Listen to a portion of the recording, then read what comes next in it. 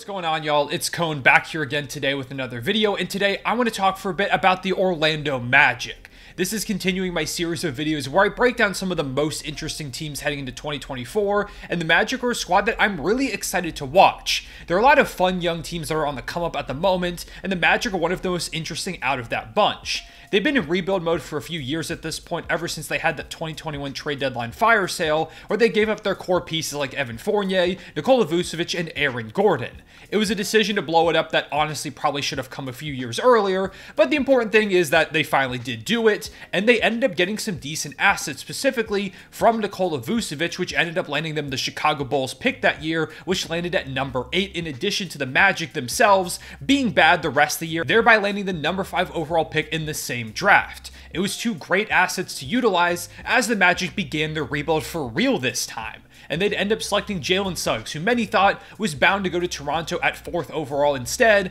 sliding to the Magic there at 5, as well as Franz Wagner at 8, a do-it-all 3/4 out of Michigan, giving them two really talented and interesting young pieces to begin this new era that they're going into, including Wendell Carter, who they got in the Bulls trade. They had Markelle Fultz, who they had gotten a couple years prior in a trade with the Philadelphia 76ers. Right from the get-go, they had some fun young talent over there. Of course, the following year, the Magic would end up being pretty bad, which is expected in the first year of a full rebuild, but it was well worth it as they landed the number 1 overall pick in a pretty seemingly stacked 2022 draft class and got the chance to select Paolo Banchero, a dominant scoring forward out of Duke, who they eventually went with after rumors circulated that they might end up selecting Jabari Smith Jr. instead at number 1, but Paolo was the pick, and so far, that's looked like a great decision. And actually, this past season, just a couple years into the rebuild behind the play of Paolo, Franz Wagner, Wendell Carter Jr., and the rest of that group, the Magic had a pretty good showing. They went 34-48, getting the 13th seed in the Eastern Conference. Now, that doesn't sound like a great year, but within context, it was actually incredibly promising.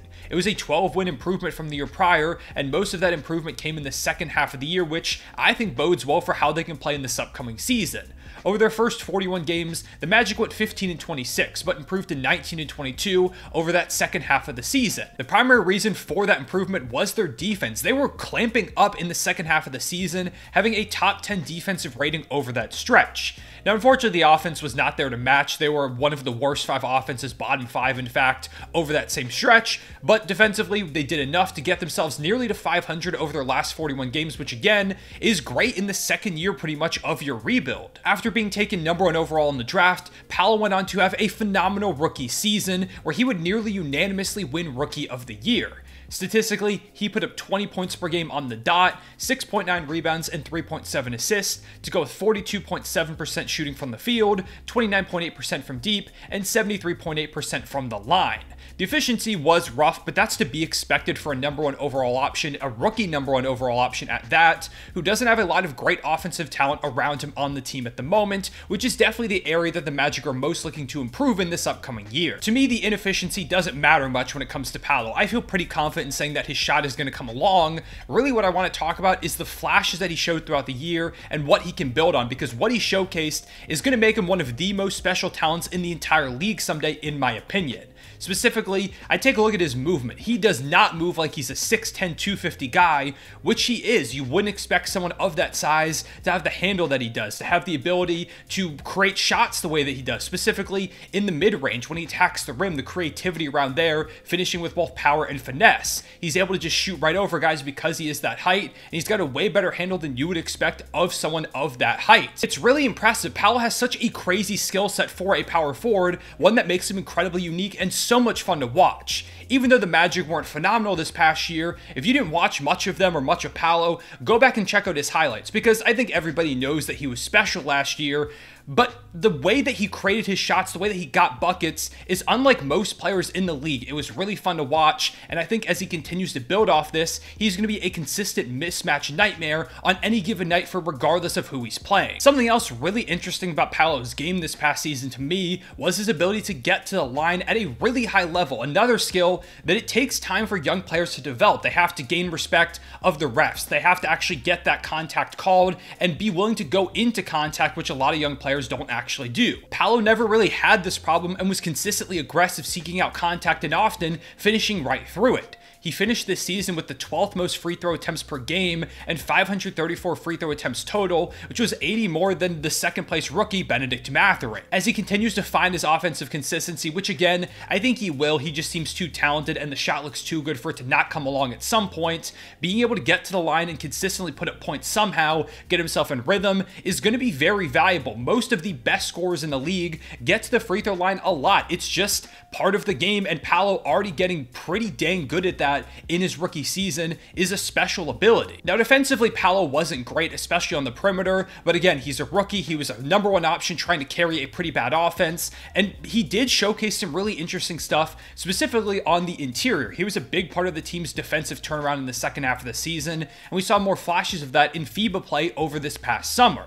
He was occasionally deployed as a small ball center where sometimes he got cooked, but there are a lot of times where Paolo held his own, and when they put him at his natural position at the 4, he was pretty good defensively. I feel confident saying that Paolo is almost assuredly going to be a pretty solid interior defender, and I think he's eventually going to get there on the perimeter as well. When you take a look at his skill set and the potential that he showcased, I think it's pretty clear that Paolo is going to be one of the league's best players on a consistent basis at some time in the not too distant future. You give him 3, 4, maybe even not that many years, Paolo is going to probably be a perennial all-star, consistently lifting this Magic team up. I think eventually he's going to be a threat to give you like 27 and 10 on a nightly basis, maybe even more. He's going to lock down the interior, play some pretty solid perimeter defense, and just make any matchup against him a nightmare. Meanwhile, alongside Paolo's great season, you've got Franz Wagner, who showed out as he continues to fly under the radar as one of the league's best young players. Statistically, Franz averaged 18.6 points per game, 4.1 boards, and 3.5 dimes on 58.9 true shooting percentage, which is a little above this past year's league average. Wagner can do a bit of everything. He scores in a variety of ways, especially at the rim, where he's a really high-level finisher. He can knock down threes, knock down middies. He's a really solid off-ball mover, and he also plays some pretty solid defense as well. Already in his second season, Franz has seemingly become this Swiss Army knife type of forward that can really play so many different roles, which, in my opinion,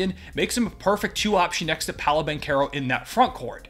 Paolo certainly feels like your number one primary scorer, while Franz can, again, like I said earlier, move a lot off ball, create plays in a variety of ways. He doesn't need the ball in his hands as much. He can be extremely effective without really ever touching it beyond a couple of times here and there. But if you do need him to take over, Franz has shown the ability to do that as well. I think he's a great secondary threat next to Paolo, and the two of them feel like a great match in that front court going forward as your 2 stars. I don't think people would be too surprised if Paolo became an all-star this year. Me personally, I'm somewhat anticipating it. I mean, there were people even talking about him being an all-star this past year as a rookie, so nobody's gonna be surprised if he's a second-year all-star. But I think people would be surprised if Franz became one within the next few years, but to me, that wouldn't be a shock at all. In fact, I'm expecting Franz to become a consistent all-star at some point in his career, and I think it could come a lot sooner than later if the Magic rise up the Eastern Conference standings. This duo of Franz and Paolo is obviously at the core of what the Magic are building. They are the primary building blocks, but they're certainly, not by a long shot, the only intriguing young guys on this roster. Let's talk about the guard rotation, which right now is a bit of a logjam. There are 5 guards, in my opinion, that probably should get some sort of playing time this season. You've got Cole Anthony, Jalen Suggs, Anthony Black, Markelle Fultz, and Gary Harris. This is part of why this year is particularly interesting for Orlando, because this is a year where they've got to figure out who's going to be the staples of this guard rotation going forward. Who do we need to trade? Who are we going to make our primary ball handlers? How are they going to make this thing work? And that's a big reason why I'm so excited to see what Orlando does, because these guard options are all very intriguing in their own ways. Let's start off by talking about the best player in this group at the moment in Markelle Fultz. This past season, he averaged 14 points per game, 3.9 rebounds, 5.7 assists, and 1.5 steals, while shooting a pretty impressive 51% from the field and 31% from deep. Markelle Fultz is a really fun playmaker, great finisher, and pretty good defender. That was a big part of the Magic's defensive uptick in the latter half of this past year's season. He's really struggled to consistently stay on the court due to injuries, but when he has, he's been a big boost to the Magic. The team looks a lot more cohesive offensively when he's out there making things happen. One issue clearly is that he really struggles from the perimeter, which shrinks the floor a lot for a guy like Paolo and Franz, who both like to operate inside when possible. If he could somehow develop a 3-point shot, it'd be huge, and I'm hopeful that he still can, but I'm certainly not counting on it. Next, there's Jalen Suggs, who fits somewhat of a similar mold. In his sophomore year, he put up 9.9 points per game, 3 rebounds and 2.9 assists, with 1.3 steals while shooting 42% from the field and 32.7% from deep. Like Fultz, he's a really intriguing perimeter defender with an unfortunate ability to shoot. Now, I will note towards the end of the season, Suggs did seem to kind of figure things out a little bit. Over his last 30 games, he put up 10.2 points per game while shooting 38.2% from three. If he can make that happen, Suggs could be a long-term solution in this backcourt, especially with that defense, which seems like it can be phenomenal at some point. Now, unfortunately, I don't know if the shot is going to come along, and if it doesn't, I could see Suggs being one of the odd men out in this backcourt just because it's so crowded so far. Suggs just doesn't have the playmaking or rim finishing ability of a guy like Markelle Fultz, and I think his ceiling is a bit lower than a guy like Anthony Black, who the Magic just drafted with the 6th overall pick, and I expect to make an impact from day one. Black came into the draft as one of the better perimeter defenders in the class. He's a really solid playmaker, showed some great court vision at college. He can't shoot, which again is somewhat of a theme in this backcourt, but really interesting in particular is his 6'7" frame. He can play a number of positions, the 1, the 2, he could probably even slot up to the 3 if need be, and they could run some 3-guard lineups with him making it work if the defense is as good as it seems like it's going to be. I also feel pretty confident in saying at some point, Anthony Black's shot is probably going to come around. We've seen a lot of clips of him working on it before his rookie season has even started. He cited that as an area that he needs to work on, and he shot pretty well in the mid-range this past season, and just having that 6'7" frame is going to allow him to at least get the shot off over a number of defenders. I really like his game, and in my opinion, pretty soon he's going to be a consistent staple of that starting backcourt. Rounding out the young guards on this team, we've got Cole Anthony, who is easily the most scoring-focused guy out of the bunch. He put up 13 points per game this past season while shooting 36.4% from deep. To me, it feels like he can probably be a pretty good 6-man for this squad. I don't see him as a long-term starter, but he's a great spark plug to have. Now, I wouldn't be surprised if he ends up getting traded because, again, they've got such a logjam here, and I think he could fit on a number of teams as that spark plug guard off the bench like he's doing for the Magic right now. Last guy to talk about here is Gary Harris, who's much older than the other guards in this group at 28, but plays a pretty valuable role of defending and knocking down threes at a ridiculous clip. I don't think enough people realize Gary Harris shot 43.1% from deep this past season, which is ridiculous, especially for a team that really lacks shooting. Harris provides them exactly that at an elite level. There's a reason they've kept him on this roster, and I feel like he's going to be here to stay even if eventually he moves to a consistent bench role. So that's 5 guys who are all intriguing in their own ways and gives the Magic a lot of different options to go with in different scenarios. This season, like I said, is going to be pretty important for them picking out their backcourt of the future. It's certainly not the only year to evaluate. They've got plenty of time to do that, and it's helpful that they have so many intriguing options across the board with just ridiculous potential all over the place. And we're not even done yet because the Magic still have a number of other guys who I think are going to be good for this team this season. Wendell Carter, in my opinion, is one of the more underrated big men in the league. He put up 15 and 9 this past year while scoring efficiently and holding his own down low defensively. He's not a very flashy player. I don't know if he's ever going to get the true recognition that he deserves, but he's super integral to how this team operates. He kind of reminds me of a young Al Horford, a big that can knock down the 3 ball, does a little bit of everything, defends, isn't the biggest guy out there, but consistently can hold his own. I like his game a lot, and I think someday he could land an all-star nod. They also picked up Jet Howard in the lottery this past year using the 2nd pick that they got in the Vucevic trade from Chicago, and Howard gives them an immediate help in terms of shooting and just overall offense, which again is something that they really need overall as a team. They added Joe Ingles as a veteran presence, also giving them some shooting. Caleb Houston had some interesting moments last year. They picked up Trevelyan Queen, who was a G League MVP and hasn't gotten a chance yet. I don't know if he'll play that much, but at least it's an interesting piece to add to the team.